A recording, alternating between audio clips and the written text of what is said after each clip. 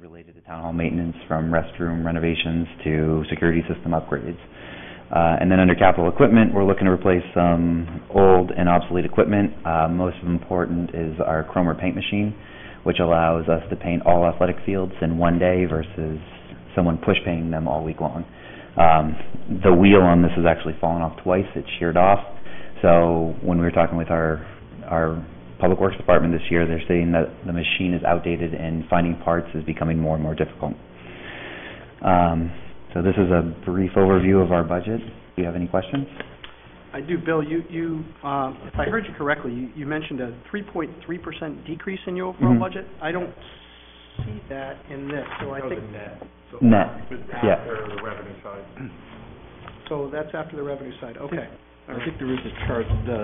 Well, go ahead, I'll refer you to it. Especially if you go to tab 10, page 17. That's the detailed line item, tab 10. Yep. And before you get into their individual lines, there's a cover summary sheet on page 17. Oh, yeah, I see it. And it does net it out. It reflects revenue by expenditure category and then nets it out at the end. Questions? Okay. I have some questions, and I'm not sure, Bill, if you're able to answer one of them, but I'll do the easy one. On the rec center, the $100,000, when is that recommendation coming forward, and has a determination of location been decided? The location has not been decided, and when you say recommendation, do you mean from community services or Or the committee? The advisory committee has voted and they support this. The location, they just want to make sure that it's somewhere on this campus. They would like it down in the municipal park because of a community park because of the ease of access to bathrooms, but none of that has been finalized. Once funds are approved, we would like to meet more with the board and consultants to find the best fit for this without trying to disturb some of the already aesthetics we have down in the park. Tom, with that project, would that approval come to the council for location approval, or is that something strictly by staff? It could if you like. As Bill said, we do intend to use the senior advisory committee in that siting process, but since it's on this campus, it's certainly something we could check in with you. We'll let the committee and staff do their work and deliver a final recommendation. Okay. Well, just to state it, this is not going to come as a surprise. We were very much in support of the senior rec area. The issue is about location. I believe the committee's recommendation thus far has been to actually put it down in the park area near the concession facility. For me, it's a better location because of its integration with youth programming as well. So it is, for me, an issue of location. So the other question I have is really about the history of funding from other feed sources, not just child care. Okay. In the past, we've gotten some type of historical chart that shows that X percentage on a historical basis is covered by those fees, and what portion is being funded by taxpayers versus being funded by those other fees. Do we have that? Yeah, if you look at tab 9 in the exhibits, there's a bunch of them.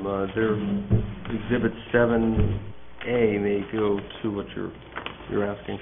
So, Tom, you can help. As a process of this budget, is there any increase in those fees? So when I say those fees, I'm talking like the soccer program, the youth programs that we have, everything that's not child care related. We haven't. There's no proposed increase in those fees. Our soccer program's fees pretty high compared to surrounding communities right now, so we'd like to keep it in that realm, so we are not losing people to other communities, but we're not looking to increase any of those fees at this time. With the exception of grounds maintenance, I believe community services brings in revenue sufficient to cover its cost. I mean, but for that element of their budget and their function, we would really like to run this like an enterprise fund, that it's totally self-supported through fees. But those are stranded costs that with the current arrangement with the school, and we do get a sizable amount in return, those are just stranded costs that I don't think we're ever going to see. Sure.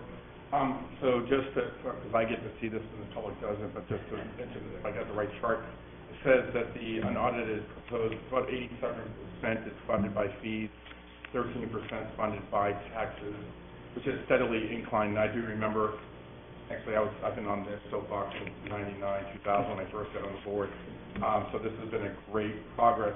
When was the last time that we did increase fees? We did increase our childcare fees last year. In the other programs outside of childcare, it's been maybe 4 or 5 years since we've increased those at this point. It's always touchy. We want to cover costs, but we don't want to create barriers for participation either. And so it's a balancing act, and I'm pleased to say that we're covering costs. Yeah. Have we seen a decline in any, as a result of any changes in those programs, not child care, but those programs, have we had any decline in enrollment or participation? In soccer, for example, numbers have started to go down a little bit, but they're bouncing back up. Our pre-KK shrunk for a couple of years, and now it's increasing. Over the last 2 or 3 years, I know we have at least 10 teams in each of the boys or girls divisions, so that's up from 6 and 8, and they're continuing to grow. So if you flip 2 or 3 more pages, it's Exhibit 7D. I suggest they put this chart together, and it really shows a number of things, number of participants across all programs, the number of programs, and then there's a corresponding narrative that talks about programs that have come and gone and reasons why. We really try to be responsive to what consumers want. If we're not seeing participation, we usually discontinue and find what people want to do. So on the opposite of that, because we've heavily increased child care over time, have we seen a decline in that? No, it's increased a little bit.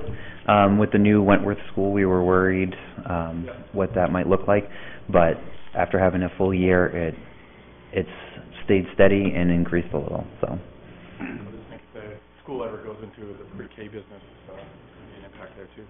Yeah. Potentially, sure. Now, but it will have an impact. And because childcare is a great example, because we charge fees to cover all those costs, we actually pay rent, if you will, for the space we use at Wentworth for the before and after care and the child care program.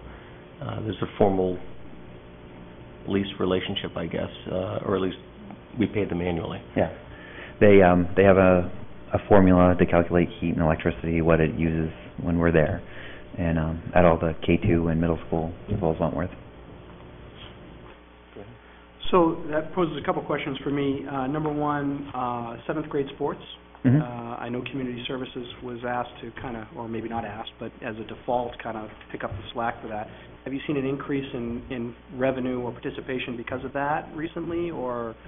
Not really. Our 7th and 8th grade numbers have always been relatively low. Mm-hmm. We'll offer, for soccer, we do like a 5 through 8 soccer. Mm-hmm. And most of those kids are 5th and 6th graders that participate. As basketball, this is the first year we didn't have a 7th and 8th grade group for that. So a lot of these kids are going to play either travel or with an AAU team if they're not making the school team. Okay, so what I'm hearing then is that the fallback position that if students don't have that opportunity in the middle school to participate, the fallback was, well, there's a community services program. It doesn't sound like there's a community services program to support all of those activities. Is that correct? Correct. We offered it, but we didn't have enough participants sign up for it, so we weren't able to run it. Okay. Looking at Exhibit 7A, on tab 9, it seems like the percent tax budget goes percent tax number does go down, which is impressive, but the value or the dollar amount tends to stay the same at about $300,000.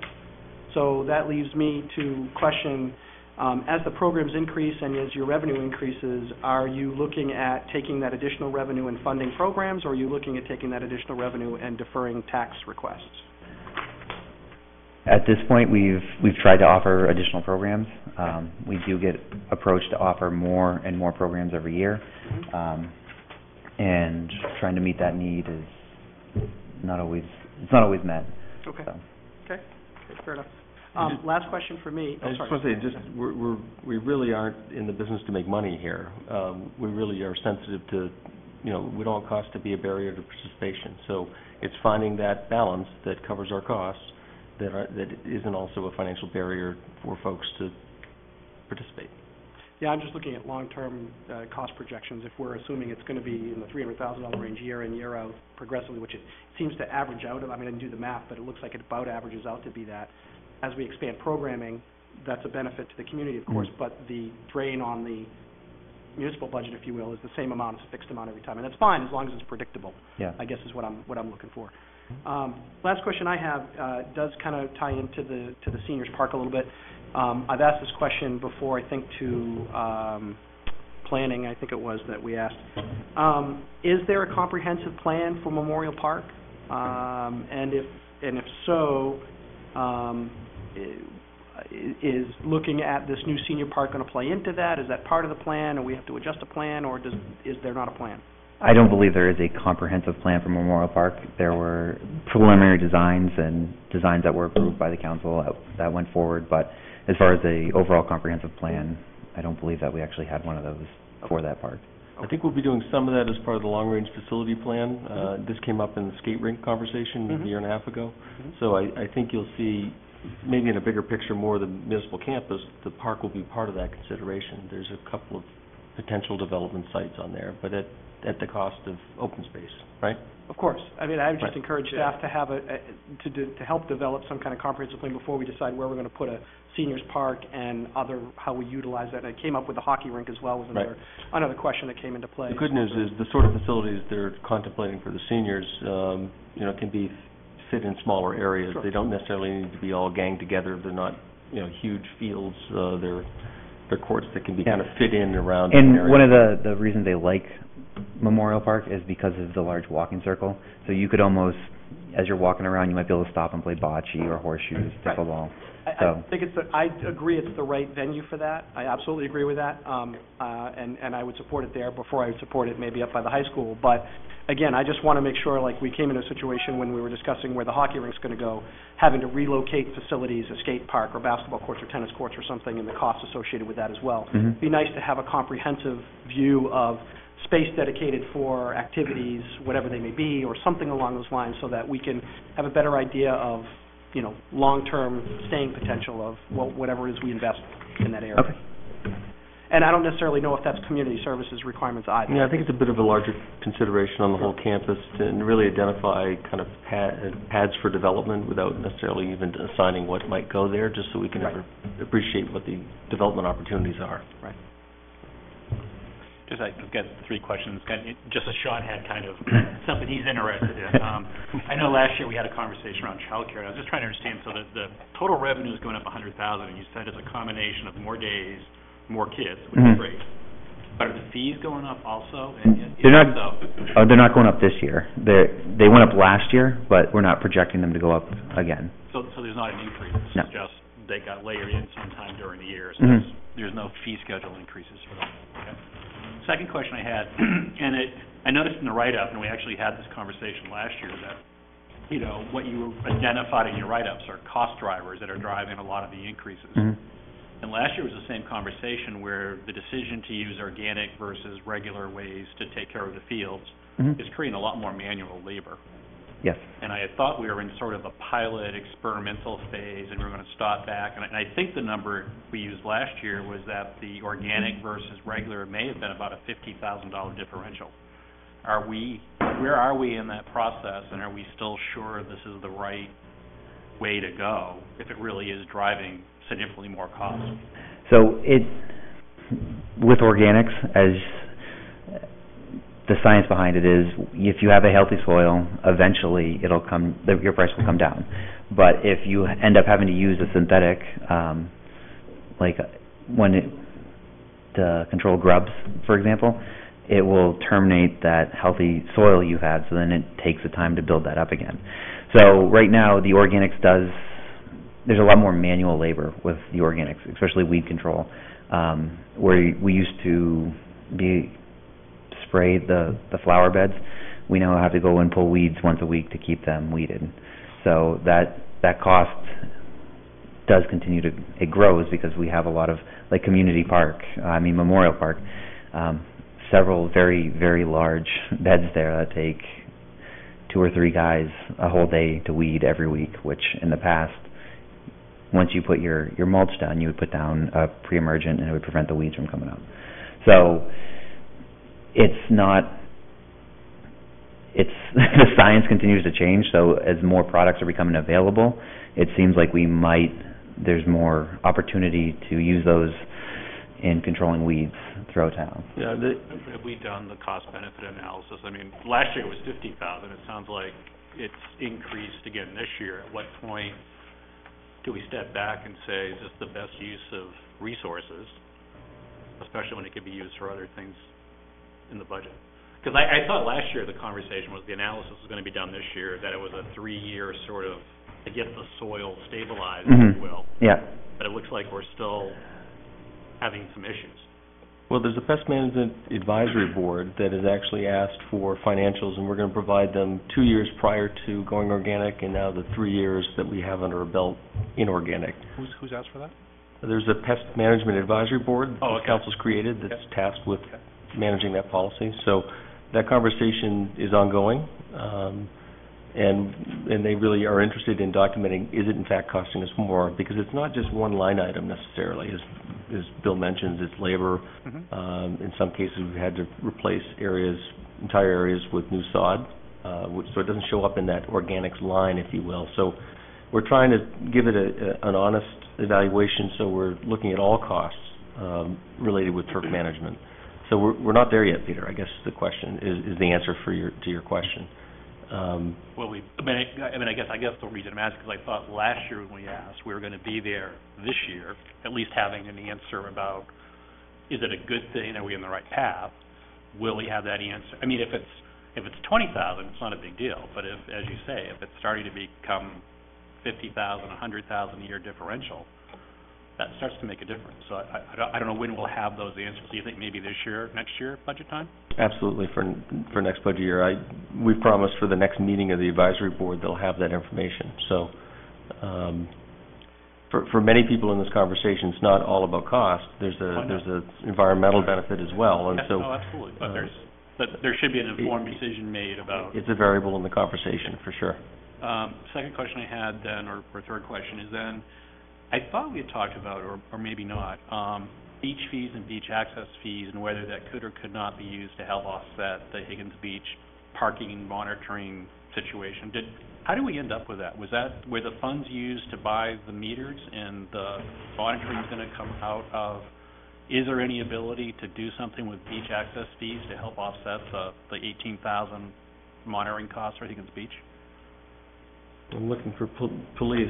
Certainly there's the ability. I think if we can demonstrate that there's costs, whether it's in community services or in another department, that are related to the beaches, I think it's a legitimate use, and it's within the council's authority.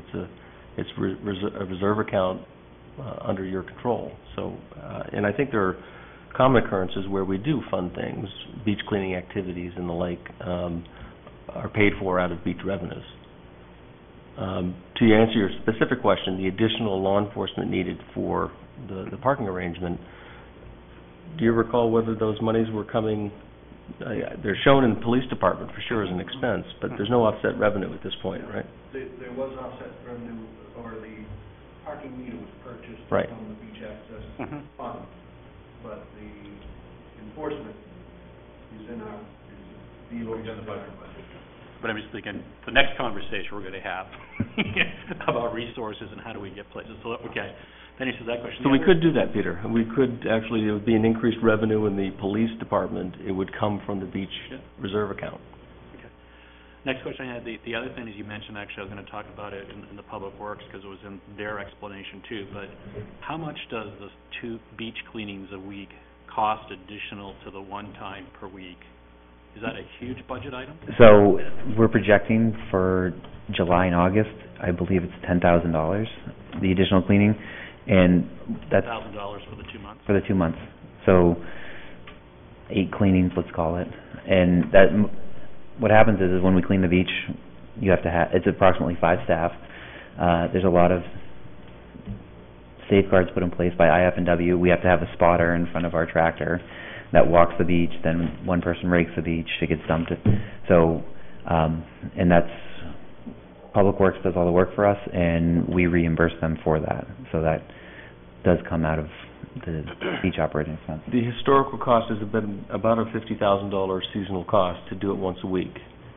So This additional is going to add another $10,000 to do it one more time a week for July and August at Pine Point Beach. Oh, it's not all the beaches, just... No, just Pine Point. Sorry. I'll get more. Go Okay, ahead. no, go ahead. Related? No, go ahead. It is related. I was just curious to know why that wouldn't be in Public Works mandate for beach cleaning if they're staffing and using the resources, and why is it in Community Services and they're just paying Public Works to do the work? Why wouldn't that shift into Mike's budget? All the costs are shown, the expenses are shown in Public Works because it's his personnel, but there's a payment from Community Services, from beach revenues to cover those costs. Community services.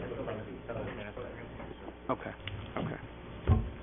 Not unlike Mike doing vehicle maintenance. Yeah. Different departments actually pay him for services rendered. And I guess the last question I just had is I didn't understand what a Cromer machine is. Apparently, you've touched on that. Yeah. But the new tractor at $50K, what is that thing? That It must be a heck of a tractor. It's I mean, is it necessary? Is it really the one you've got? the one we've got is the hydraulics are starting to go on it. So if you're using the bucket, it's dangerous to really use it if you're not familiar with the tractor. So outside of our really two of our maintenance staff, if someone jumps in it and they're not used to it, it's pretty, the bucket's very touchy. And one of our summer... They can't. It's not a solvable problem by John Deere. Yeah, no, we've reached out to John Deere and looked to have them fix it, and they've kind of let us know too that it's outgrown its usefulness. It is used again in conjunction with the other one we have to mow all the fields. We can tow that with the gang mower. That's why we're looking for that one. Additionally, it's got the backhoe that helps dig graves. That's some of the cost of that. So. There's a detailed list of community service equipment on tab 9, Exhibit 7C. This one in question is a 2005 John Deere, and it is the unit, if you ever see them cutting the grass back here, and frankly all the large areas, it's pulling a big gang mower behind it, so it's used Almost 5 days a day, week, yeah. 8 hours a day during the height of the season, for sure. And the gang mower cuts 11 feet, so it's been a time saver since we've picked those up. So I've scrutinized this pretty heavily myself. It does appear as though there's a need to replace that unit. I did want to point out, just on the child care revenue, you could look at the revenue line in tab 3 if you're interested, but essentially, because of the factors that Bill mentioned, increased use, expanded hours, and the new fees in the current fiscal year, we've upgraded our projection, year-end projection, by $100,000 above budget. And so what we're proposing for 17 is exactly that. That's good news. We're going to be ending this year with some excess revenue in that account.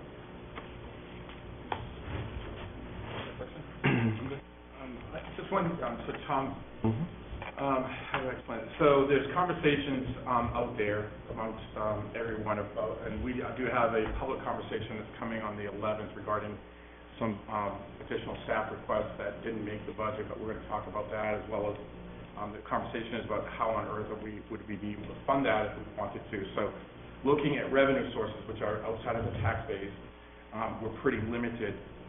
Is there any room in, this is an enterprise account, like you said, it's a revenue generator. Is there room in this account or in this particular budget to increase revenue projections? Whatever the source might be, the details can come later, whether it's child care, whether it's sports fees, whether it's, and I'm going to be honest, I've said this for years, I don't find community services is a great service that we provide. It's not an essential service. And personally, it's $300,000 is not paid for by the fees. It's paid for by tax base. I would rather see 100% of that being paid for by the fees itself. So there's a gap in which we could get more revenue from the users. It gets to a consumer-based kind of program. Is there anything available in this budget that we could look at? Allow me to just compliment you on your consistency. Frankly, I'm not aware of another municipal example that covers pushing 90% of their costs with fee-based. So I think it's a wonderful thing.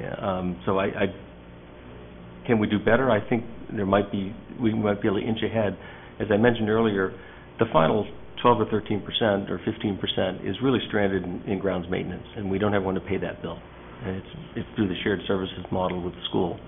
We do get sizable things in return in terms of use of those facilities, and so one hand washes the other. But I will say, I think we're always going to have some chunk that's stranded, and we're just about there. To your real point, I will go back through it with Bill and Bruce and see if we can squeeze some more out of that. I don't think it's going to be the answer to our prayers, if you will. No, not by itself, absolutely, I understand that. And we'll be doing that analysis across all lines, frankly, and I'll be prepared to offer some recommendations a week from today in that regard. Okay. Thanks. Anything else? Nice job. Thanks, Bill. Thanks, Bill. Did a great job. It was a lot of fun. So must be Miller time. Are you going to be in Florida next week? I wish.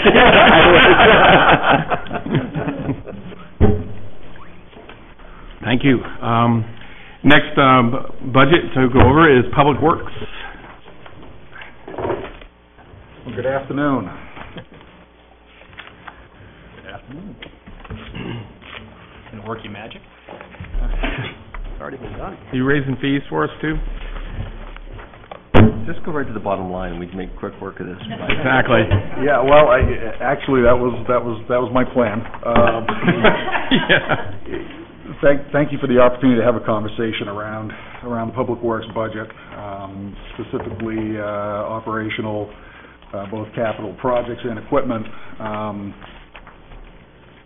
Truthfully, the overall operational budget piece is fairly unremarkable, with a minor increase of 0.5% or $31,000. So I think that's a function of good fortune, I think, on Public Works' part, in that obviously we have the same wage and benefit increases that the other departments have. However, some of the other departments are much more staff-heavy or staff-centric, have much more staffing needs. Ours very much has other factors involved in it, and probably the biggest single factor is fueling, the fuel costs. Tom and I have been fortunate to lock in some fuel pricing for this upcoming fiscal year and the year beyond. Actually, that is going to save a lot of money for the town, both Public Works and also the other departments as well. And so that's a big thing for us, and is probably the largest reason why the budget looks like it does with a minimal increase. And then on top of that, the revenue conversely is down 0.5%. And as I'll talk about, I'll mention it right now. That's actually not a bad thing, because that decrease is actually $106,000 of that is intergovernmental payments. As Tom was mentioning, the other departments pay Public Works for the vehicle maintenance services, and so that's a function of the lower fuel prices, therefore making a difference in the revenue. Actually, that 0.5% decrease is $98,000. So real outside revenue increases is actually up $4,400. As part of the conversation, also next week there's going to be discussion around the additional staffing of various departments and that sort of thing. One of the things I'm really excited about and to talk about hopefully next week is the idea we've been approached by a couple of area municipalities to take on some of their fire and rescue vehicle maintenance, and so that we certainly have the facility to do it. At this point, we don't have the staffing capacity right now. So what I will be proposing is a $70,000 expenditure to bring on a person, wages, benefits, and so forth. But you'll see in the revenue in the revenue report that's in your packet, there's a mention of a $90,000 revenue item in there that doesn't carry all the way over and show in that bottom line currently. And so those are the two pieces of it: the $70,000 expenditure for a $90,000 revenue generator. So that'll be a conversation I'll be looking forward to having. So beyond that, I think that the operational budget kind of stands on its own. Probably some interesting pieces in the operational budget that I'd like to talk about quickly is just simply in the traffic line, more specifically in the street lighting line. You'll see that there is about a $17,000 increase. Roadside lighting is costing about $186,000 a year for the town, And I do know that the Energy Committee, as well as staff, are looking at opportunities with recent changes in legislation to maybe bring some of that lighting in-house or manage it ourselves, and have some savings with the annual rental fees that we're paying to CMP. So that's an ongoing venture that we have with the Energy Committee. We'll be looking at that as time goes by.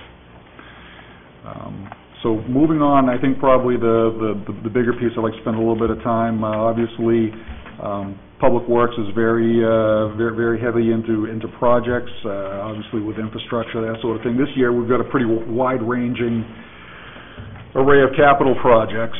I've got 7 projects, and they total about $1.6 million. Certainly a fair amount of money. And some of these are ones that we've seen in the past. The mid-level road repair, and it's a little over, just a little under $550,000. That's been an ongoing item for probably 6 or 8 years now, and that project is designed to fund some of the paving that doesn't get done within the operational budget. And it's the larger projects. It's the reclaiming, some of the bigger projects. Some of the ones that we've done recently have been Pleasant Hill Road from Fog Road to the Spurwink Road. That was a project that was done. We've done sections of Holmes Road. We've done sections of Broad Turn Road. So they're very cost-effective projects, and they hold up well. The other projects that are on your list is what's called a BMP, Best Management Practice Maintenance Program, and that's in at $25,000, and you can see that extends out. That's a sign of the times. I think a couple of weeks ago, the council had a workshop around stormwater and stormwater regulations. Well, here's an example of it. These are the town up until probably 1996 or 7 had a practice of taking on, when they accepted roadways, also the associated detention ponds and water quality treatment facilities that were in there. So this $25,000 is our start at starting to address the 40-plus facilities, that we currently are responsible for maintaining. And this is just an element of stormwater and stormwater management that we're going to have to address, and as we move forward, deal with it. So that's the rationale behind that one. The reason that it's into the capital projects, we feel that once we go in and we clean out one of these ponds, they're good for another 15 or 20 years. So this is not something that we'll be going back to anytime soon. It's also to be appropriated, not to be financed.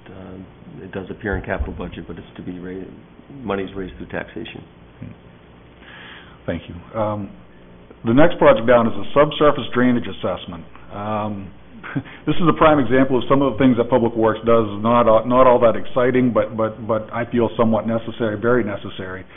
We have about 70 miles of underground piping drainage system in town, and a lot of those systems are now in some of the subdivisions are getting into their 30th and 35th year, and back in those days they were making it with metal pipe, and they're on their last legs. There's a need to review this whole system, and so what this project would do would be to camera the system, TV it, prioritize it, and the next piece to that would be to create a priority matrix so that we can then move into another portion of the subsurface project, which would be annual rehabilitation projects that would be consistent from year to year to year, so that from a funding standpoint it becomes something that is maybe not liked but expected on an annual basis, that we're going to expend a certain amount of money to keep this infrastructure up. So you've got to get out there and find out what you have, what condition it's in, and what the impact is if we do nothing or if we do something, before you can really make an informed decision as to what we're gonna what we need to do to move forward. Gorham Road reconstruction. I'm sure you folks are familiar with the process that we started already. Public outreach for the whole corridor. It was a general study. This is the next phase of that, which is going to be a more definitive design and then bid package for the section from Clinton Drive to Maple Avenue. That's identified as the first and most needed piece. And so this will be the design piece for that. I am in tandem right now also working with the DOT for potential municipal partnership initiative program funding for the following fiscal year to try and line that up and get that in the queue. So this would be the first part of that, and the $70,000 would get us the final design, get us the additional outreach and feedback from residents, and then also move us through the bid process. Moving on down the list, we've got the Pine Point Master Planning project, and that is, again, it's a big initiative. It's essentially a outreach program to find out what the needs and design should be for that East Grand and Jones Creek area corridor, and it's an attempt to reach out to folks and really create an area down there that reflects how people want to use infrastructure now. There's more use of other modes of transportation other than just cars. It's more than just a vehicle mover, and so we want to make sure that we're capturing the needs and desire of the users down there. And then also that's another example of a drainage system that is well into its 50th year and beyond. So that's the start to that. We've got a fuel station replacement. Right now, the current fuel station is on Manson-Libby Road where the school buses are parked. That system is going to need to the tanks need to be replaced in 2018. And so the original plan to Public Works back in 1995 showed that fueling system being moved over there. The Public Works facility was there after the fueling was done, after the original fuel system was put in. So these would be above ground tanks, and the system would be over at Public Works, and where management of it and overview would be makes a lot more sense, and so that's the rationale behind that. And then finally, in projects, you see that there's a GIS, Geographic Information Systems, aerial imagery request, and that is every 6 years we try to do a flyover, have a flyover of the town of Scarborough, and we find that that's about the period of time that we see changes that make it worthwhile and make financial sense to make that flyover. And this is a multi-year contract that we have that the area, Cumberland County area, has. Actually, the whole state does with the Maine GIS board, and so that would be in conjunction with the other area municipalities. So that's a very very timely project as well. So that's projects, and if it pleases the Finance Committee, I'll just talk quickly about capital equipment. I won't take as much time, and certainly can answer any questions beyond that. Every year for the past 8 or 10 years, I have come before the council and asked for the replacement of a plow truck and a light-duty truck. Plow trucks we have 16 of them, and so an annual replacement does a couple of things. It keeps us current with we don't get into cluster buying, which has caused problems in the past. The other thing it does is it kind of puts an annual cost in that is not, well, it's annualized, and so it doesn't spike. I try to keep these expenditures fairly even, if at all possible. And so the truck that we'd be replacing would be going into its 16th year, and as it's being built, typically we don't see that truck for winter operations of the upcoming year of July, from July on. And then the crew truck is simply just that. It's a light duty truck. It's 1 ton and below, and it is we have 9 trucks, and so a truck being replaced is going out in its 10th year.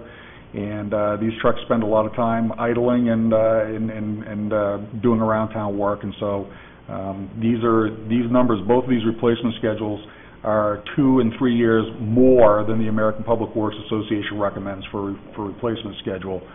But the bottom line is that we have a great maintenance facility, and we have folks that take care of the equipment, and so we're able to do it.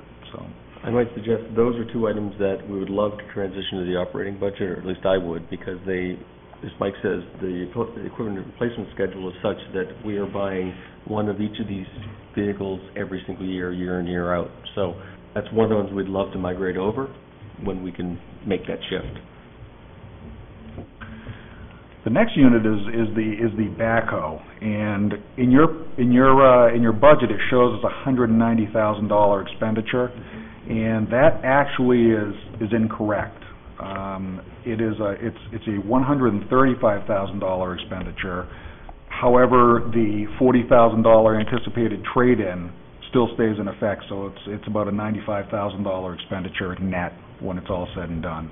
So I think that will be acted upon at a future meeting to change that within your packets. That'll be one of the recommendations we bring to you next week that you can consider. Another question, we replaced a John Deere something or other last year, didn't we? We replaced the front-end loader last year, correct? Front-end loader, not Yeah. So this is a smaller sort of... This is the loader backhoe. This particular unit is the backbone to our operation. It runs every day. That's the one that you see more often going down the road, doing the ditching and all of the work that we do out there. It's because it's a wheeled machine. We can drive it all over the place. It's a machine that gets used all the time. Gets used in the winter time by the fire department to clear out the fire hydrants. And this one is unique in that the larger equipment I try and put out to a 10-year replacement. We found that with the backhoe, because of the amount of use it gets, and the fact that with a 5-year replacement we get good residual value to it, obviously with a $40,000 trade-in. But the other piece we get to that is we're able to bid it out and request a no downtime warranty with it. So we have one unit. We really need it all the time. If we have a warranty item or a problem and it goes over, we drive the hours over there, we get ours over there, we pick another one up and we bring it back. And then also because of the quality warranties that they have with this stuff, the actual cost of maintenance and ownership is quite low as well. So it's the rationale behind that. The next unit, and boy, this one is you mentioned the tractor with community services. We've got a $62,000 expense here that we're asking for the Public Works floor sweeper. Public Works is a 48,000 square foot building, and probably well over 30,000 of that is concrete floor. And this unit is just that. It's a floor sweeper for interior. The Public Works doesn't have any floor drains, which is a good thing because from a stormwater perspective and management, it's the right thing to do. So this unit cleans up the oil-laden water, allows us to dump it into our oil water separator, and is a huge time saver rather than having staff sweeping 30,000+ square feet of flooring where they're able to work and do this in half the time. This unit replaces one that is the better part of 14 years old, I believe, and is just it's worn out, and it's a combination of rust and just overall use, and it's just the reality of it. So it's a big expense, but it's something that gets used all the time, and it is necessary to our operation. And then probably another one that you're looking at here that is something new is a loader-mounted snow blower at $112,000. That is just that. It's one of those big giant snow blowers that you see that the City of Portland has. This was originally planned to be part of last year's project for the John Deere loader that we replaced, but in light of the rest of the budget, that was decided to be put aside for the time being. And this is more a function of, I think, two things. One, the types of neighborhoods that are being built now. We're going to require more snow hauling, assuming that we get regular winters, not like the one that we had. And then also, I think it's a function of the overall expectation of level of service with the general public. And so that's the rationale behind the loader-mounted snowblower. We've positioned ourselves over the last few years to be ready for this, knowing that it was coming. For instance, the Holmes Road site by the Beach Ridge Speedway is a DEP-approved snow dump, so that we have a place to bring this stuff. That is our own land, is a short haul. And then also we positioned ourselves just recently because there will be some probably, if we get into snow hauling to a larger degree as time goes by, some contracted services through area contractors for trucking and that sort of thing. So we've been moving in that direction for a couple, 2 or 3 years, and I think we're probably there, and I think it's time to start, dipping a toe in the water for that type of thing. And then finally, a replacement, or actually a new beach tractor, as Bill mentioned, as the discussion has been, that we're talking about additional beach cleaning. And the beach cleaning is going to do a couple of things. It's going to put a stressor on an existing 14-year-old tractor that we have.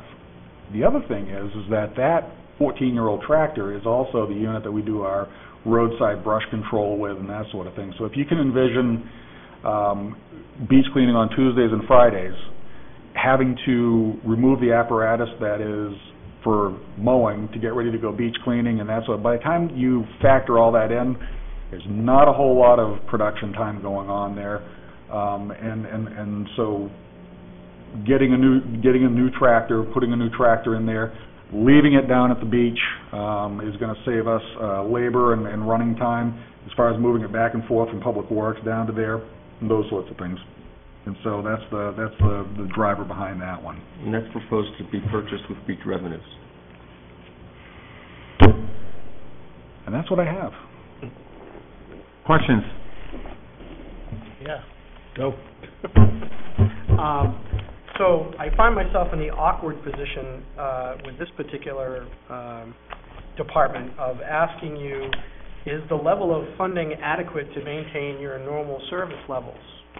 Because you're looking at an overall increase of 0.2% in your operational budget, overall department.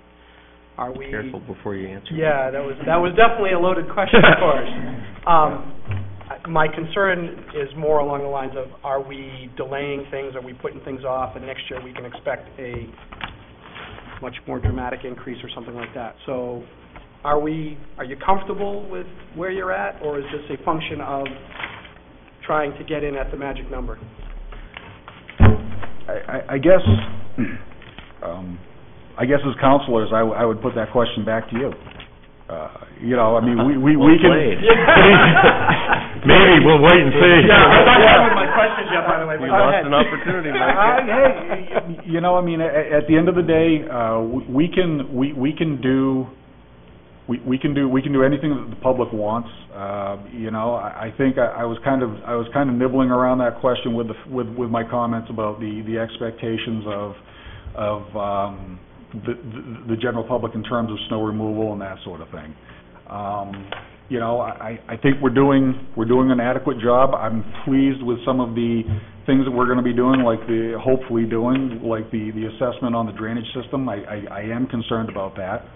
I guess I would say that as long as the general public is satisfied with the road surfaces that they're driving on, which I think are at par, if not a little bit better than surrounding communities, as long as people are satisfied with the level of service, then I would say we are. I mean, at the end of the day, we're a service industry, and I think if we're providing the service that people are happy with, then that's great. We can certainly do more. I don't think we should do less. I think we've got a good system where we have, the automated trash system is a wonderful program. I think we get around town in a timely manner in springtime cleanups and that sort of thing. Are you asking me, would it be great to have another person to do some plowing and that sort of thing? In the future, you will see that, because a couple of years, next year, we're going to transition into the sidewalk program with hoping to buy a sidewalk machine and then yet another one beyond that. So again, it's a level of service piece, and so I think the council's going to have to start answering a few hard questions about how are we going about sidewalk plowing and that sort of thing. We do very limited amount of sidewalk plowing now. I think that is something that is going to come to the forefront, those sorts of service type things. But keep in mind, the budget really is, there's a couple big cost drivers. Mike touched on them. I mean, the fuel savings is about $150,000 across the budget. The cost for salt, not because of this current year, but the prior winter, totally depleted our stock. So we had to really reinvest and get us back up So that investment was made, don't need to make it next year. Correct. But beyond that, we're actually investing an additional $48,000 in more paving, which, is dearly needed, frankly. So I very much appreciate the question, but I think we're asking for what we need here. Fair enough. No, I get it. I have one question. On page 81, under sanitation and solid waste, there's a fifth bullet under budget drivers. It says it includes PAYT, which is pay as you throw, and then it shows the cost avoidance and revenue. That's not included in this budget, correct? No. Is that a carryover by mistake from last year, maybe? I know last year it was. Yes, I'm sorry, that was an oversight. Okay. That bullet should not be there. I just didn't want my phone to start blowing up. Oh, we forgot to mention, Like it did last year. Hence the reason I'm all set. You're right, exactly. All things hated in this town, it was trash bags. Yeah, you might recall last year we had to back about $400,000 out of this budget because we started with it. Yeah. So a few more, if you don't mind. The $117,000 in lighting, now from the Energy Committee perspective, that, if I understand it correctly, that is the maintenance payment or the contract payment to CMP for that, or do we actually maintain that and have staff on the ground to? No, there's monthly payments to CMP for those Cobra headlights and all the other lighting, and so with the advent of LED technology, pricing coming down, obviously there's an energy savings there, but also the PUC recently made some new regulations, some new ruling that municipalities can take those services over if they wish, and that sort of thing. There's some capital cost up front to buy the infrastructure and to do the LED conversion, of course, but there's long-term savings in terms of operations. And that leads into my next question of, are we trying to position ourselves to do that in the future with staffing and infrastructure, if you will, to take that over? I know we're exploring on the Energy Committee converting sections of town, if not most of the town, over to LED lighting. Would we continue with an agreement, or would we try and take that over, or that would be part of the cost, obviously, for... Well, I think we're interestingly suited to consider that option. Not many communities have kind of the capacity. We do have a bucket truck and actually personnel that I think would be capable. The other thing that's worth considering is if we do, and I would certainly suggest if we take these over, we do the conversion to LED technology, the longevity of those lamps are much greater. So that needs to be factored in. So I think, to answer your question, we're capable, but one of the options is to compare that against what the options are to hire private companies to do that for us, or CMP will offer that service as well at a cost. So that's part of the evaluation the committee is going to have to go through. Okay. To circle around back again to a question we had with community services, on the organic side of things, are we seeing a benefit in the measurement of stormwater runoff? Are we monitoring whatever the requirements are from DEP? Have we seen a reduction in phosphates or whatever it is we're supposed to be seeing? Or have we seen a benefit from that perspective with the organics program? Currently, with our current NIPD's permit, we're not required to do analytical monitoring. You're going to see that in the next permit cycle. Okay. And so I think we've not been doing any analytics, and so I don't have that answer. I guess anecdotally would assume that we must be. Obviously anything that we do cleans up the runoff is a good thing, and then also the various new BMPs and stormwater treatments that are going in on every development that's around, including the work that we're doing, is greatly affecting that as well. This is kind of a loaded question, and Tom did not prompt me for this, of course, but do you think a purchasing manager would help with some of the capital equipment gains, purchases? It seems like we're buying tractors for community services, you're buying tractors, Fire's buying ATVs, and we're all trying to get the same kind of SUVs and different things like that. So would you utilize a purchasing manager for the capital side of things too, and do you think there'd be a benefit to bulk purchases, if you will, or a streaming of the requirements, if you will, for the vehicle requirements? We're all buying Chevy pickup trucks across the board, and instead of each department buying 3 or 4 of them, we're buying 10 of them now, or something like that. It would for me, because we have we do a lot with vehicle purchases, but we also have a lot of other contracted services that we manage, and certainly I think that we try to do our best. We try to do our best down at Public Works, and then Tom does his piece with it, and I think we're getting good value. But I think that there is certainly someone that is dedicated to that and is crunching the numbers a little bit more. Certainly gonna reap benefits. Okay. No doubt. And also it would free up.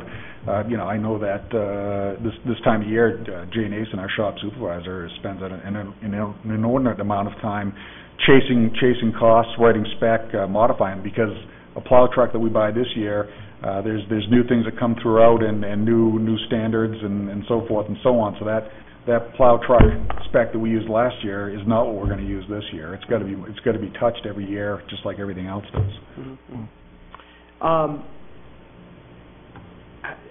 The capital budget, how much of that is driven by state and Fed requirements versus, what we feel is necessary? I mean, I know the fuel depot sounds like it needs to be moved. We don't really have an option at this point because DEP is saying it's time, basically. Yes. Is that the only project in there that is being forced upon us, or is that, I should say that's probably a bad word, but is that the only one that's critical for regulatory requirements, or are there others as well? For regulatory requirements, yeah. I mean, well, the stormwater things, we're gearing up for the likelihood of, some mandates, frankly. Yeah, I mean, I would say the stormwater and some of the paving that we do is it's questionable whether that might be done at a future time. If DOT was funding their programs, that they might be doing that paving themselves. But the reality of it is that again, the level of service, people are not willing to wait. So. Right. So there are. I guess my point is that there are things in here like the fuel and stormwater runoff that, I mean, we can do it now or we can do it next year, but we're going to have to do that at some point, regardless of it's not a choice. We're going to be mandated to do that relatively soon. Correct. We've been told that we've gotten a glimpse of what the next stormwater permit looks like. Those things will be happening, and the analytics that you mentioned as well. So then on the Gorham Road question, I noticed in the budget you got $70,000 in there for final plans. There's no money moving forward in future years. Is that going to be a separate capital request, or is that going to be something that's yeah, 5 years should I be noticed there. that too. There should be some construction costs as soon as 19, frankly, and probably 2 or 3 years after that. So I think it was an oversight in the book in terms of, but there most certainly are sizable construction costs coming down the line. Okay, I just wanted to be clear that wasn't... Mike did mention we're pursuing partnerships with the state to help defray some of that expense, like we did with Pleasant Hill Road most recently. Yes. Okay. This is kind of an off question. The GIS requirement, we've got a drone now. Can we use our drone? or do we have to, is there a special, camera that's required and a special service and they do a certain grid layout or something like that, or is it something we could do in-house? No, you answered your own question. It really is. It's a full flyover so that everything fits together from community to community, that you have the right orientation and everything like that, so that so that we can actually use it for what it is, so that we can see impervious surface, so that we can see the assets on the ground and that sort of thing. Okay. Could we get to that stage, maybe, if I don't know if that's even possible, but... Probably not, but if the chief wanted to let me use the drone, I could probably use it for other things. We get a pretty good value because, as Mike says, this is part of a countywide flyover, and we share in that expense. Even if we could, I suspect it would be more expensive for us to do it ourselves, right? Well, considering you have 54 square miles to cover. Right. Yeah, I'm just thinking if, take it out and fly it around and see, we might as well get value of it if we're using it. Almost done. I got 2 left and then I'm finished, I promise. First one's more of a comment. I want to say kudos to your group. Obviously, I've heard nothing but positive things from many of the departments in terms of the maintenance you guys are doing for the town. I think that's a huge benefit to our town. And across the board, hands down, everybody seems to be very satisfied with the professionalism level of service they're getting and the cost, too. So I want to thank you for that. Thank you. I like your methodology of labeling the trucks and the vehicles with the year and the number.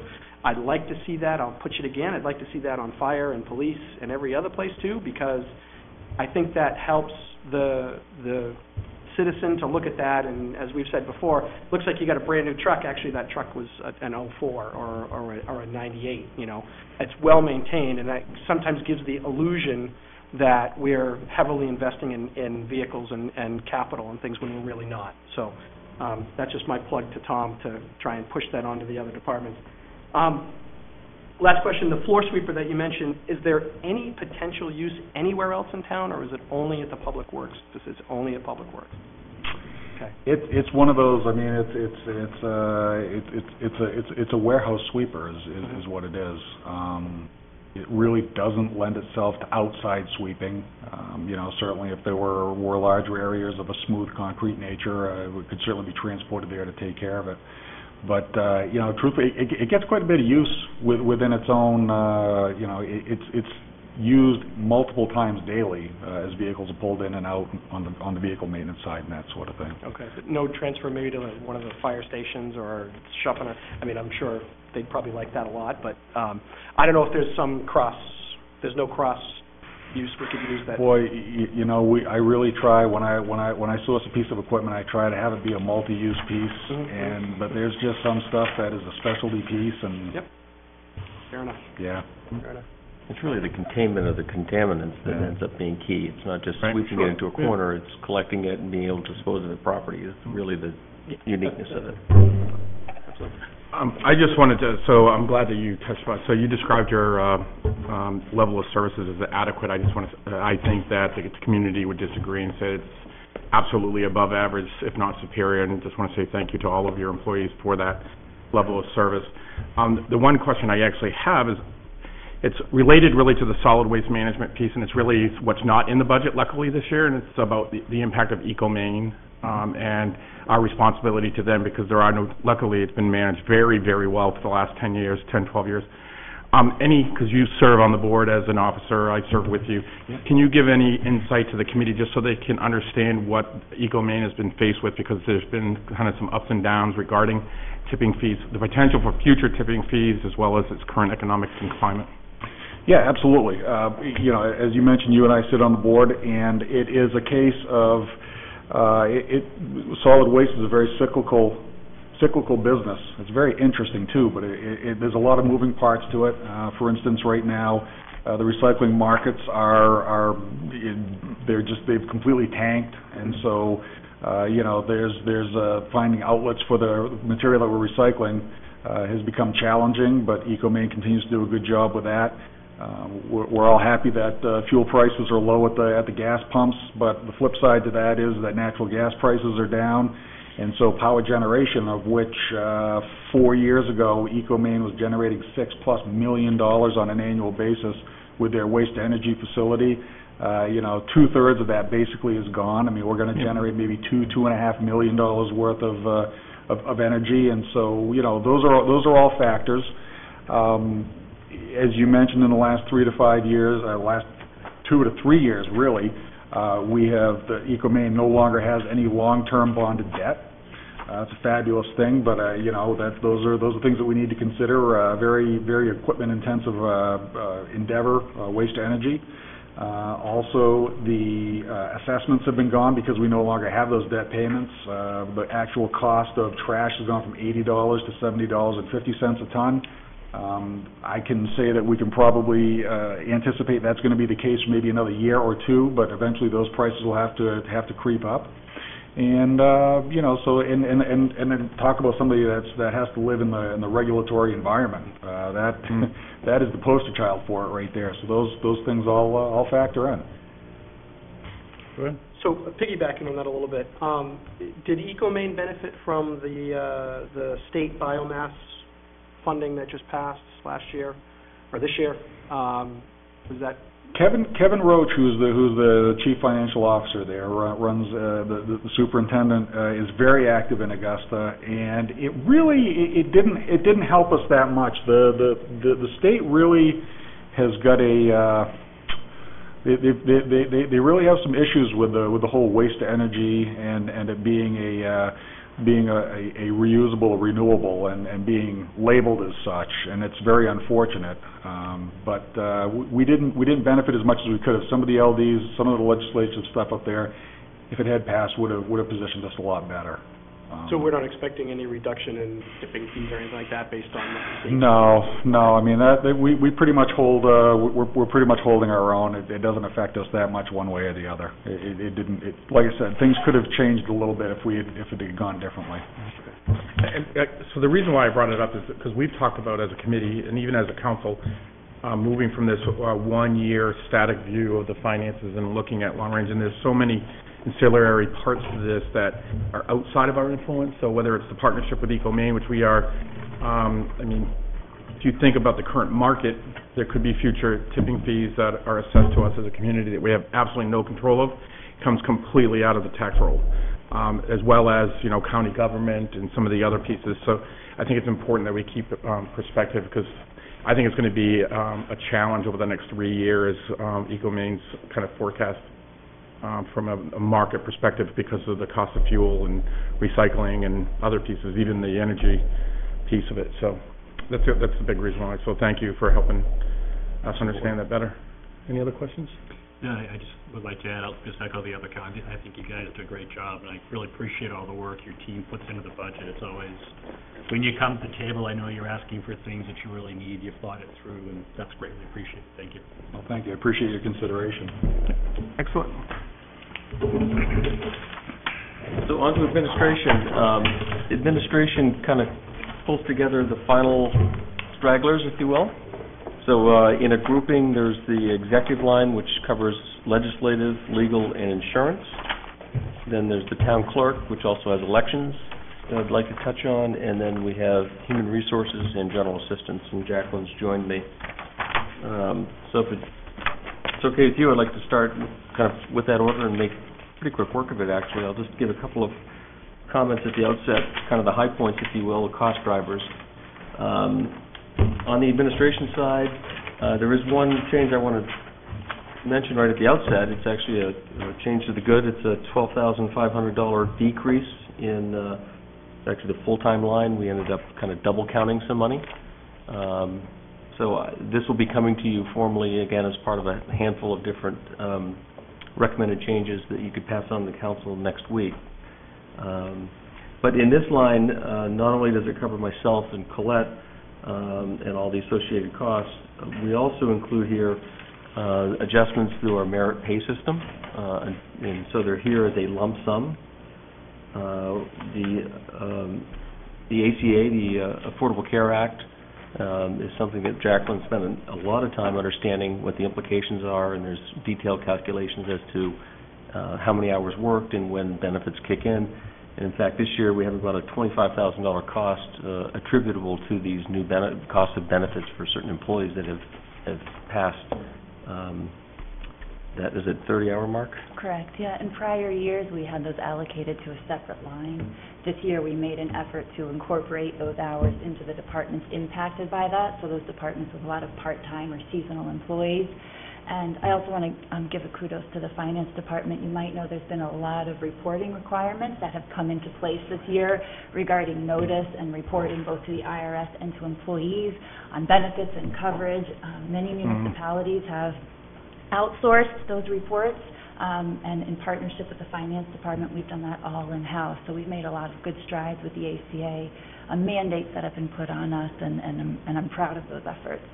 So thank you for clarifying. Sure. And so the adjustments that you see in the administration here are a combination of different merit increases for various very deserving employees that will be dispersed should the funding be approved. We also include here sick pay and vacation pay adjustments. There's slight increases in both those. These are benefits paid out at time of separation with employees. So if I could kind of move past the administration, we certainly can come back. A couple of other high points under legislative. This is where payments to outside agencies, this committee will recall that you've created a new standard in that regard, and I've proposed funding for the single entity that meets the new standard, which is Scarborough-based and provides the majority of their services to Scarborough residents. So that number has gone down considerably just because the others don't qualify, frankly. Project Grace, no surprise, is the entity that qualifies. We have legal expenses going up slightly, just based on historical trending, and our workers' comp and property and casualty insurance have gone up slightly as well. So, forgive me, that's a very high-level overview. Jacqueline's here that can certainly speak to some of those other details on wage and benefit, and also on HR specifically, if you'd like. And I'm pleased to say we have no capital items, projects, or equipment. The work, go ahead. I was just trying to reconcile. Tom, I think last time you passed out this summary that kind of, you try to summarize different departments and break out the wage increases versus benefit increases. So I was just trying to, it may be in this number on this one is the 12,005 you just mentioned. But I was just trying to reconcile. This shows that administrative wages, which sounds like it incorporates all the stuff we just talked about, is going up about 40,700 or 20%. I was just trying to understand that number. But am I in the right place? So there's three pieces to the non-union compensation plan. The first is the COLA, which is approved by the council, and we've tied that to the employment cost index. But that's like 1.8 or something. 1.8, exactly. And then the two remaining pieces are the merit and the STEP. The STEP is about 1.25, and those for employees who are meeting expectations. And that's to balance the longevity piece. And then the separate merit piece is for about 20 to 25% of employees who are exceeding expectations. So those three pieces for the non-union component of our workforce are how that reached that number. But how does it get to 20%? I mean, if it's 1.5 for COLA and 1.3, how does that get to a 20% increase in wages? Is there a position? I'm sorry, I need to know which line you're looking at, just so I Very first line. Administrative wages, it says the 2017 proposed budget is 242.8. The 2016 budget was 202. You're showing an increase of 4. Tom, it's the handout that you gave us. It's not in the budget package. It's the handout that you gave us that had all of the, by department, the administrative wages. Yeah. So I was just trying to back into. It may be that 12,500 is in there that you just talked about. Somebody's reconcile these. I couldn't reconcile, so that's why I'm asking the question. It looked.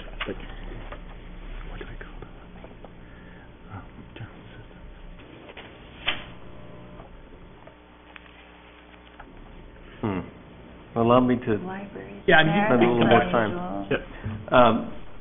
So with that 12,500 I mentioned, the first line in administrative full-time pay, for instance, that's where that money would come out from. That percentage becomes 1.8%. So I think it might help partially answer your question in terms of that's a combination of STEP and COLA in our little department.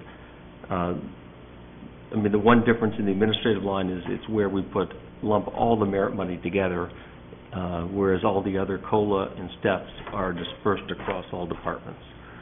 But wouldn't that global view of administration, isn't that everybody all lumped into that one line?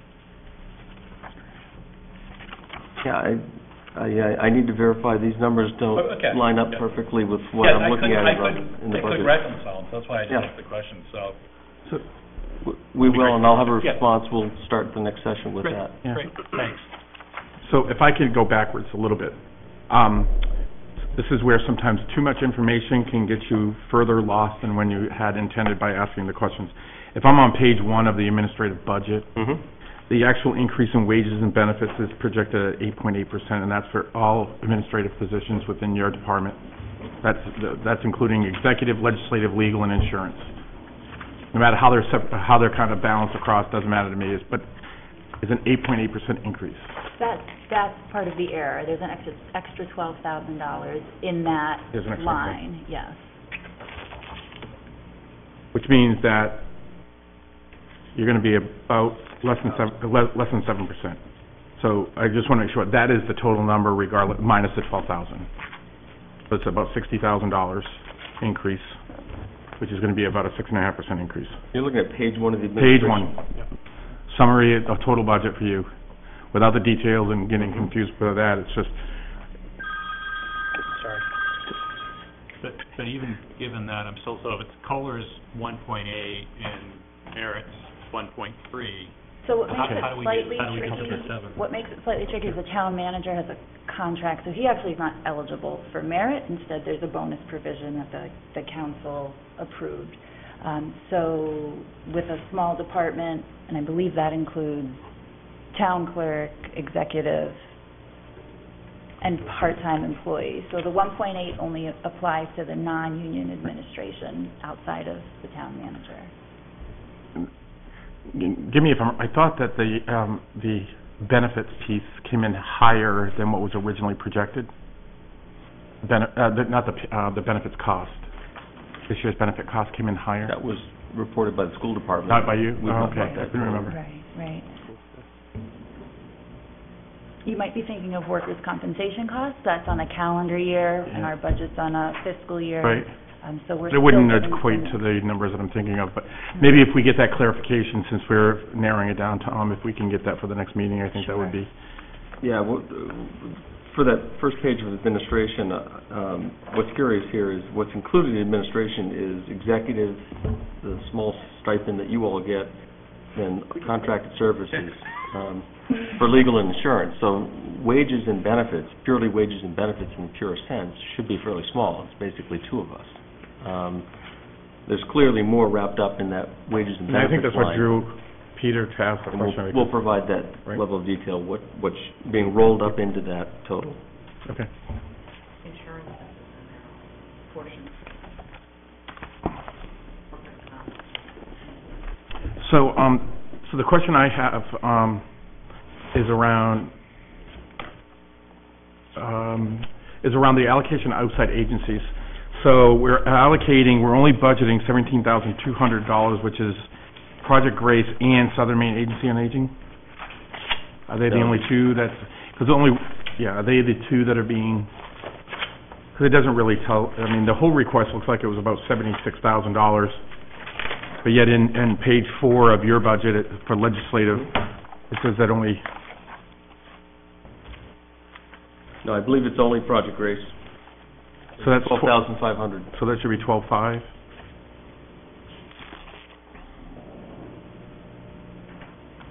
I'm sorry, what are you changing? So I'm on page 4 I think. and it says legislative. Other costs, $17,200. I thought you had mentioned that was the outside agencies piece. Right. Which is $5,000 more than what Project Grace was asking for, based on this sheet here. Also Southern Maine Agent area. Well, that's what I asked, and he said no. I did not intend to Okay. No, I just... include funding for them. Okay. Yeah, I think we ended up approving just Project Grace as being the final, sort of the process we went through last year. No, we funded all of these standard. last year. We've had a dozen different folks request money, but Project Grace is the only one that meets your standard now. Right. Last year, though, we funded 1, 2, 3, 4, 5, 6, 7, 8, 9, 10, 11, 12, 13 groups. Are you looking at Exhibit 5 there? Yeah. There were 13 groups, and we're narrowing it down based on the new standards to 1, maybe 2, which I'm okay with. I'll be honest. How do I want to say this? And I mentioned this, and I was a little surprised by the police chief. I'd love to see Operation Hope get funding from the town. The work that they do is absolutely incredible, and I think whether it's $5,000, that's kind of in the budget but isn't, or whatever it might be, I think that's it's a it's a worthy program that to me is Scarborough based. But that's a personal preference. I just need to know which number is actually in the budget. Is it 12,000? Is it 17,200? Is it? So if we can get that clarified, I don't want to hold it up for $17,000. So if you can get that clarified, that would be good. I think I'm beating a dead horse on getting that go to Operation Hope. tab 10, page 4. It's the detailed breakdown of that line, and you'll see the only thing requested for funding is 12.5 for Project Grace. Okay.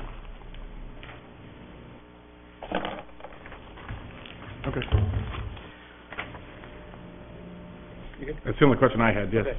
So along those lines, Tom, I just want to make sure I understand this, that in the other costs, the 47,150 reduction is based on the reduction in the outside services requests, or whatever we call them. Yes. Okay. So have we seen a corresponding increase in requests for general assistance, or is it still too early to see a pull-through along those lines yet? Or do we even expect to see a pull-through? Yeah, I think we need at least a year to have any sense of that. We've funded a number of them in the current year, and so we wouldn't see the effect of that until next. Our general assistance budget is a modest increase of just under 2%, and if you look at the line items, our biggest driver is the state pushing back in burials and cremations. I don't think that's something the town has traditionally been very involved in, but there's been several unclaimed bodies that the town has had to work with and resolve, so that's really the only major difference. And in fact, in general assistance, we're actually getting more reimbursement from the state, so I think that probably all factors into that. I've heard a lot of things over 15 years, and that's the first time I've heard that one. That's interesting.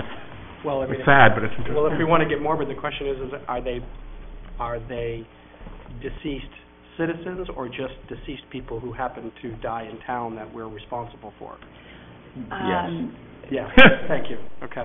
It can be either or, I think. Yeah. Okay. Again, more maybe to your operation. Amen. Okay. Good. Other questions? Do you have any questions? I don't. I think it's a good budget. So thank you very much, both of you. I'll certainly provide clarity at the outset of your next meeting. I apologize for that. With that actually ends our budget reviews for departments. For all of our departments, our next meeting is going to be on Wednesday. So let me back up. We of course have our regular town council meeting this evening, which is also a public hearing on the budget. That is beginning at 7 o'clock. We'll also have our next meeting. The council's finance committee will be May 11th from 4 to 6 p.m. We'll have an overview for staffing proposals that are not being funded, but I do want to hear the story from the staff on why they're important, because they are important to us, as well as final recommendations, and that will be the time in which the council finance committee will make adjustments to the budget, if it so chooses, to then forward a recommendation to the council as a whole. And then also there is a joint workshop on the same day from 7 to 9 p.m. between the full town council and the full school board regarding the budget that is being forwarded. And Wednesday, May 18th, it will be the final budget reading at the town council meeting. That will also be from 7 to 9 p.m.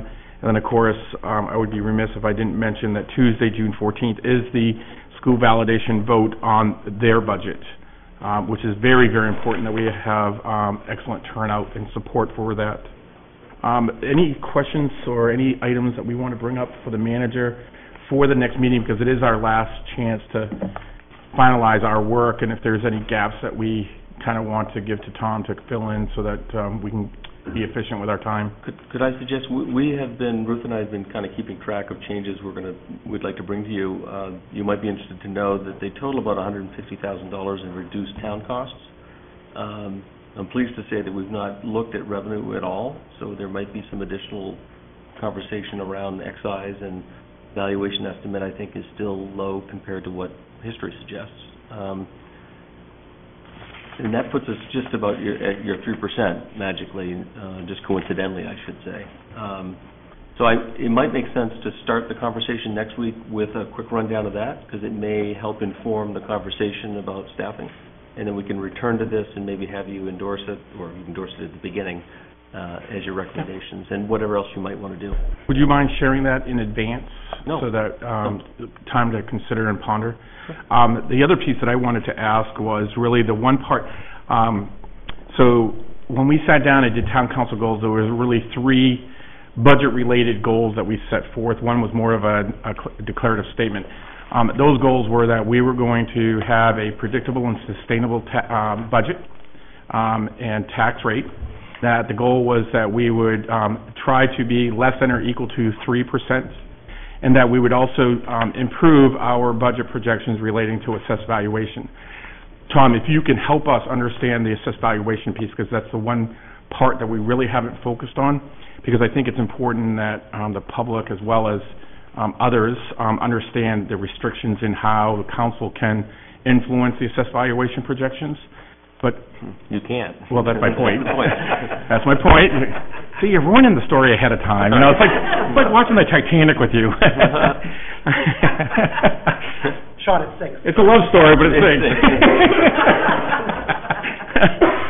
But if you can help us or kind of put that onto the table, because I think it needs to be reiterated every year about that, because it's a challenge because it's used a lot to balance ideology as well as some other, people's personal preferences regarding budgeting and projects. So, great. If you can, Happy to. if you don't mind doing that for us as well.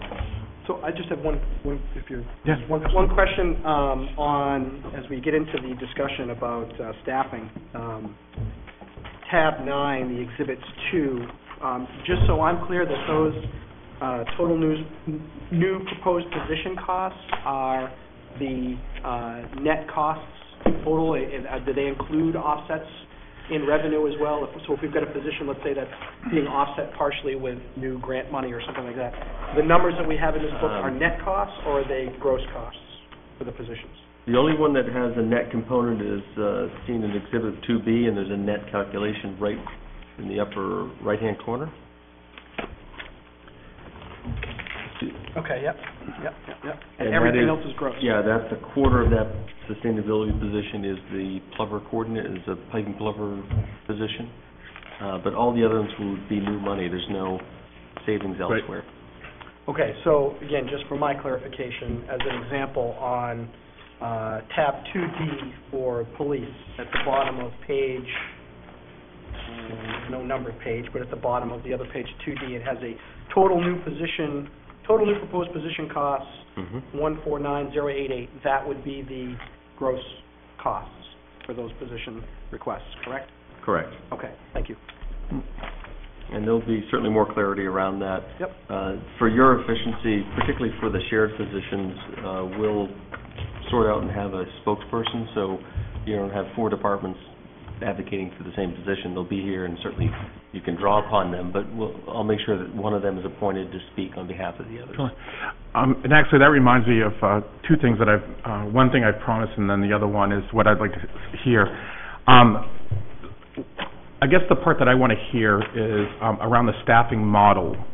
I've actually already spoken to at least the fire chief, but I think it needs to be understood why the staffing models that we have been signed on to or have been supported, because that drives whether it's 2 additional firefighters or 2 additional police, because it's about the HR structure within the group that provides services. So I'm looking at really the structure and how it was either previously approved or why, because I think there's comments out there about why is it that you need to have 4 firefighters that report to 1 lieutenant or whatever it might be. I'm not picking on the fire department. Just how from an HR perspective, well, each of these those models are created. Police has a system. They're looking to add additional personnel to respond to service demand, whereas fire department, that's part of it, of course, that's driving it, but it's also transitioning the organization from one type of organization to another, and it's an expensive yet very, very important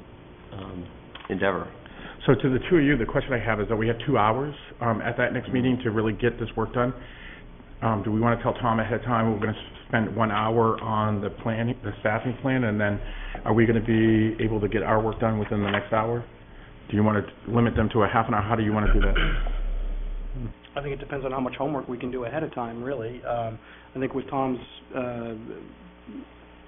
funding or adjustments that he's going to do to revenue, personally, I think I'd like to have that ahead of time. We can do our prioritization, if you will. Then to me, it's really just a discussion of do our staffing suggestions line up accordingly, and if they don't, why, and where do they need to be. I think that's a quick discussion.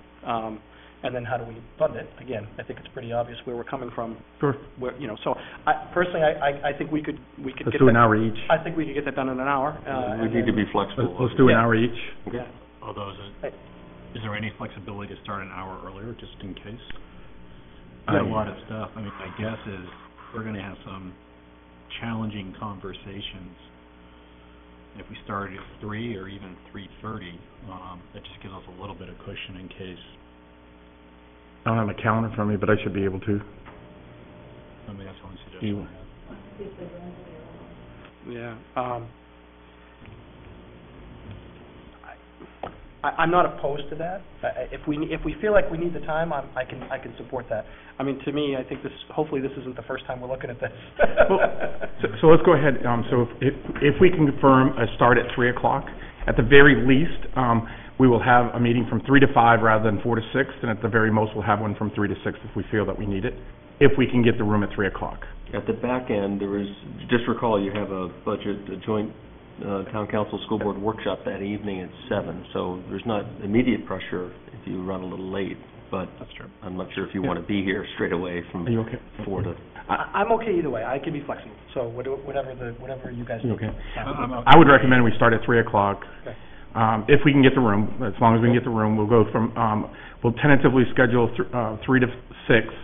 However, we're going to do it in an hour increment, hour presentations from the staff regarding staffing, and then the adjustments, and then we'll have an hour, and if we need to take 2 hours, because it sounds like what might happen is that there'll be longer conversations on our end regarding post adjustments, right? And if we need it, we need it. If not, then we can always take a break before the next meeting. Is that good? Fine with me. So, excellent. Anything else? For the good of the order? No. Excellent. Motion to adjourn. So moved. Second? All in favor? Thank you very much, everybody.